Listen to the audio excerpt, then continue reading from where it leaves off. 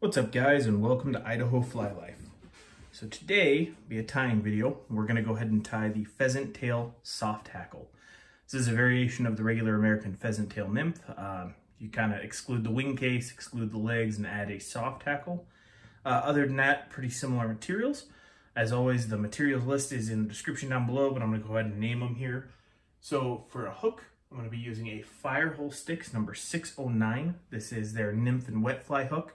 It's one extra large gap. I really like the profile of this hook for this fly. For the bead, we're using a 3/32 tungsten bead. Doesn't have to be tungsten. You can use brass if you'd like. We're going to be using some pheasant tail. That'll be the tail, the abdomen, and then for the thorax, we're going to be using some Peacock Herl. And then for soft hackle, just regular Partridge. Let's get started here.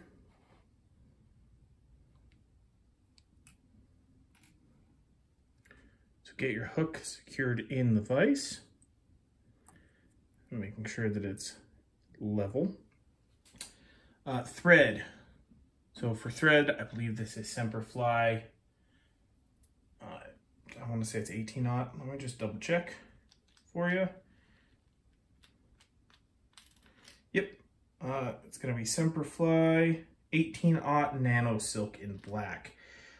Realistically, you can use UTC 70 in black here. I've just been using a lot of the Semperfli thread lately because it's really tough. Go ahead and start your thread right behind your bead and wrap back over it. Then go ahead and cut your thread, your tag end out. You're not going to need that for this fly. And then continue to wrap backwards with touching wraps all the way back to where the hook barb would be. Again, these are Fire-Hole Sticks hooks, so there is no hook barb, which I prefer. All right, so that first material, we're gonna use some pheasant tail, and you want about 5 fibers. I say about 5, you can use 6, you can use 4, 7 and 8 work as well. On a size 16, which is what is in the vise right now, I like to use about 5.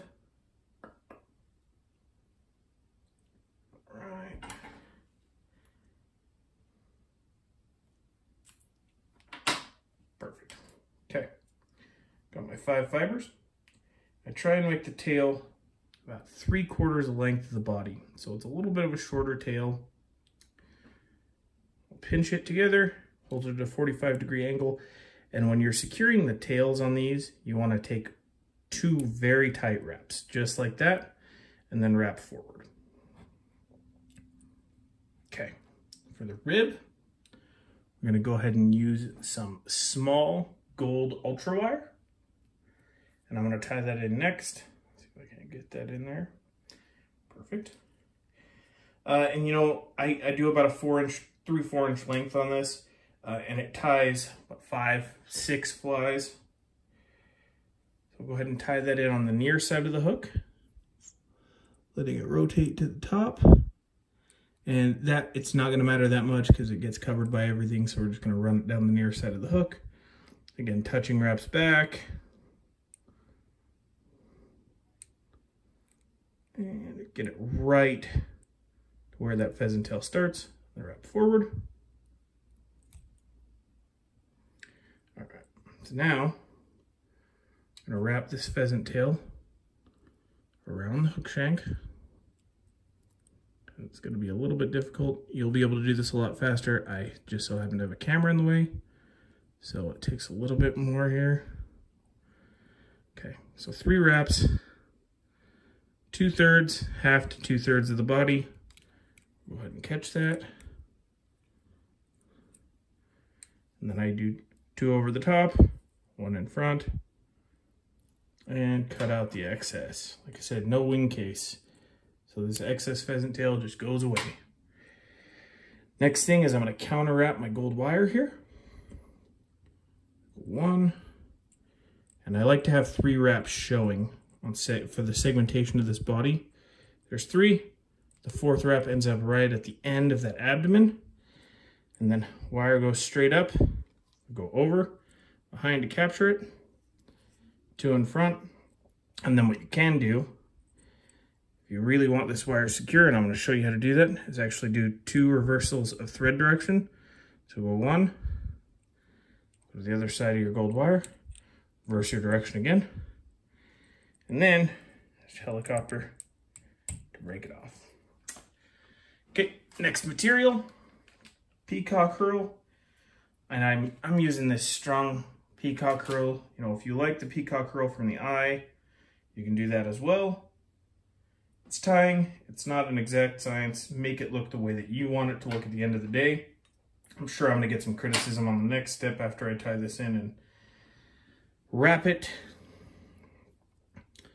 So Peacock Herl, I tie in right behind the bead, 1 solid wrap, and then I wrap back over it to the start of the abdomen, come back forward, and then wrap that Peacock Herl right up to the back of the bead.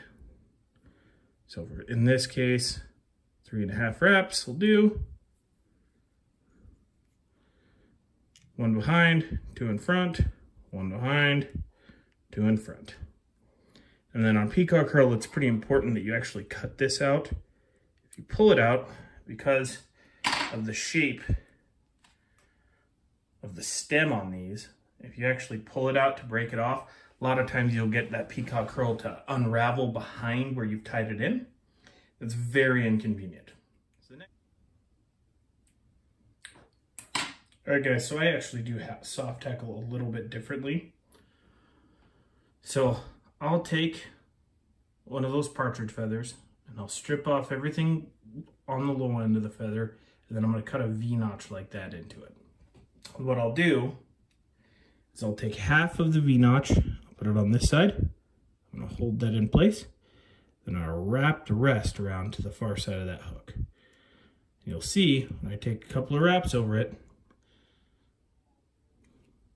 you start to get a nicely soft tackled body, like so, without having to wrap those delicate partridge feathers. Okay. So from this point, pretty normal. We'll cut out the butt ends here. Hold everything back. Put a few wraps behind it so it lays those soft tackles down just a little bit, not a ton, just a little bit. And this is the only thing that may take a little bit more time, is I also try and orient them while I'm here.